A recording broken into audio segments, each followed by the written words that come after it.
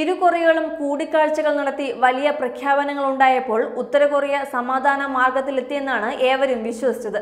എന്നാൽ ആണവ രഹസ്യങ്ങളുമായി ബ്രിട്ടനിലേക്ക് മുങ്ങിയ ചാരനെ ഇല്ലാതാക്കാൻ ഉത്തര കൊറിയ ബ്രിട്ടനിലേക്ക് കൊട്ടേഷൻ സംഘത്തെ അയച്ചുവെന്നാണ് പുതിയ റിപ്പോർട്ടുകൾ. ഉന്നത പദവിയിലുണ്ടായിരുന്ന ഉദ്യോഗസ്ഥനാണ് ബ്രിട്ടനിലേക്ക് മുങ്ങിയത്. കഴിഞ്ഞ ഫെബ്രുവരി മുതൽ കാണാതായ ഇദ്ദേഹം രാജ്യവുമായുള്ള ബന്ധം വിച്ഛേദിച്ചെന്നും കരുതുന്നു.